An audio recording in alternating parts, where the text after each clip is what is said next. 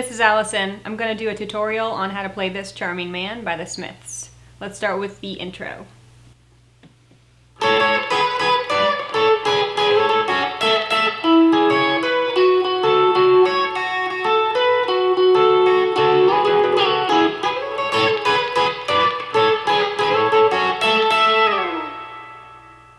Okay, so we're in standard tuning with a capo on the 2nd fret.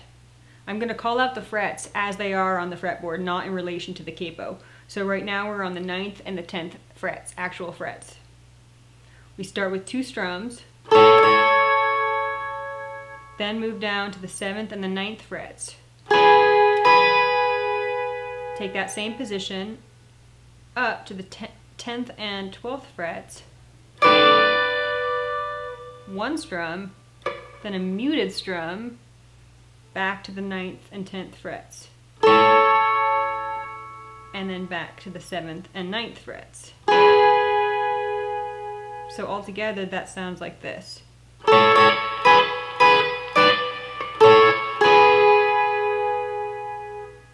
Again, that's.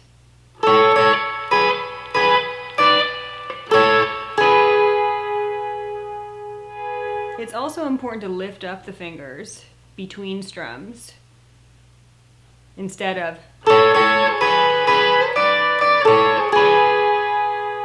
So hopefully you can hear the difference. Okay, the next part, we have a slide from the 7th and the 9th frets to the 9th and the 10th frets. And then do a muted strum on 1 and 2, and then an open 1 and 2. And then move to 10 and 12 on the 2nd and 1st strings, 2 strums. Then, barring the 9th fret, top 3 strings, pluck 3, 2, 1. And then go to the 12th fret, 2nd string. So that whole piece sounds like this.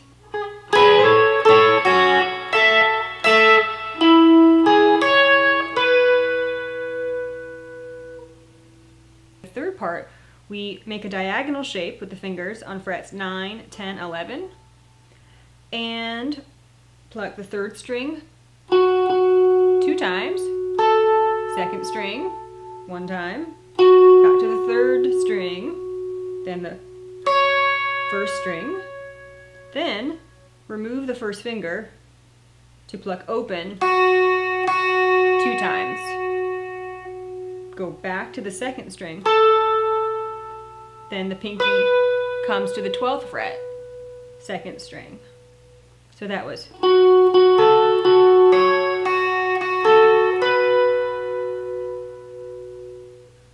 Then we go back to the 1st position of the diagonal shape. So that was just 3, 3, 2, 3. Then you're going to do a slide, a whole step up from 10 and 11 to 12 and 13. So that's. Then back to 10 and 11. Then that bar again on the 9th fret, but just the 3rd and 2nd strings. So that was.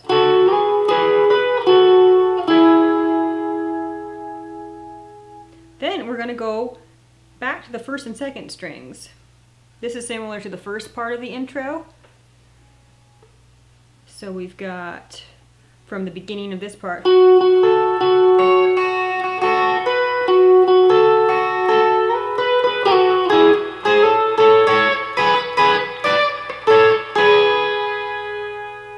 that was the same exact thing as the very first part of the intro.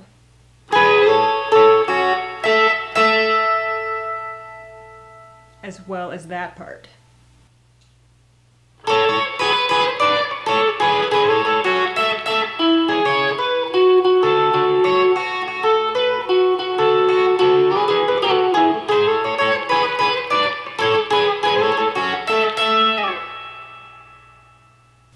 Okay, here's how the verse sounds. This is how I play it.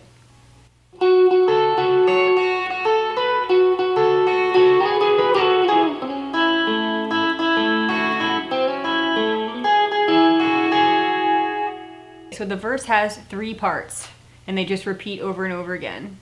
The first one starts in that same diagonal shape on 9, 10, 11. You pluck the 3rd string 2 times, 2nd string, back to the 3rd string, up to the 1st string, let go and play the 1st string open 2 times, then back to the 2nd string, then the 12th fret, 2nd string, back to the 1st shape, 3, 3, 2, 3. Then you're going to do a slide from 10 and 11 up a whole step to 12 and 13. 2 strums once you get there, then go back to 10 and 11, then barring on the 9th fret, plucking the 3rd and 2nd strings. So all together that sounds like this.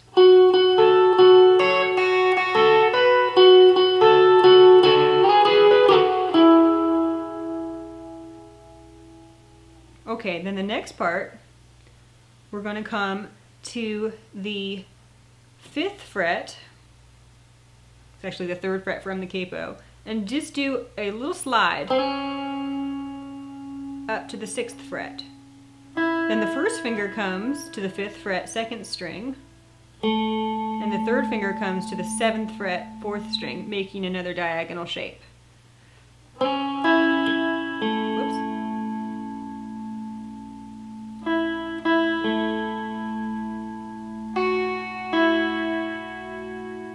So that's slide, and then 2nd string twice,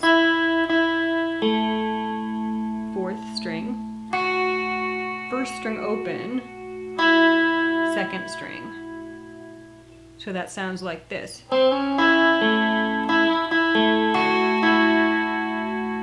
Then we go to start the phrase over, but we don't finish it, just do that much. Then the 3rd part, come up to the 9th fret, 2nd string, and the 9th fret, 3rd string, 2, 2, 3, 2, 2, 3, 1, 2. So those are all the phrases. Then you go back to the first one and you start it over again. So again, real slow.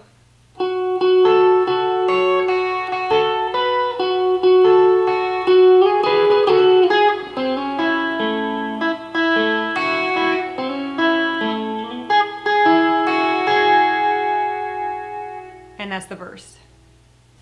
Okay, here's the chorus. It basically has 3 parts.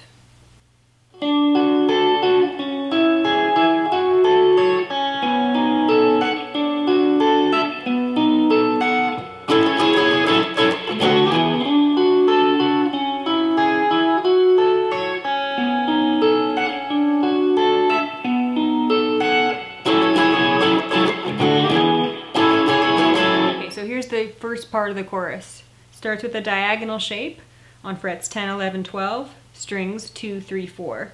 You're going to pluck 4, 3, 2, 3. Then shift your 3rd finger down to the 11th fret, 1st finger bars at the 9th fret, and the same strings for your plucking.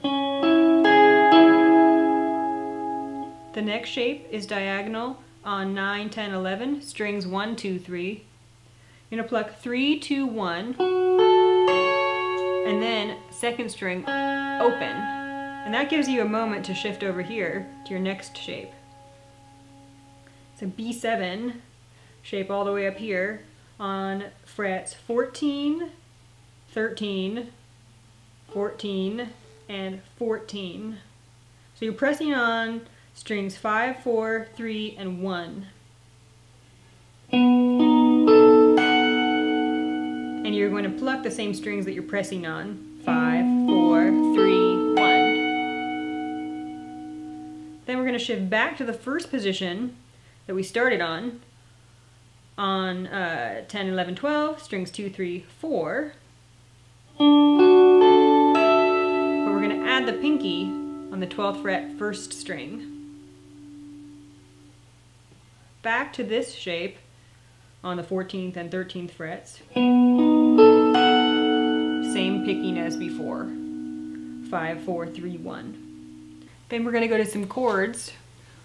We're going to start by barring at the 9th fret, strings 5 through 1, and then the 2nd finger's on the 2nd string, 10th fret, the 3rd finger's on the 4th string, 11th fret. Strum down, up, then lift off your 2nd and 3rd fingers, down, up, down, put them back down where they were, and strum up, up. So altogether that's...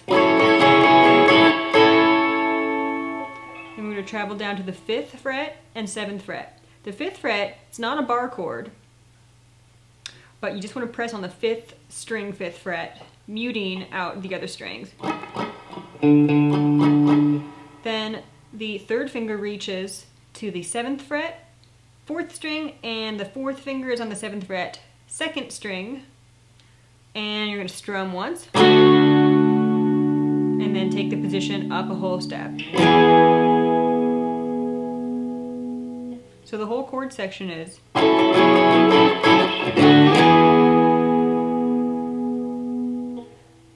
Then we're going to go back to the picking that we just did.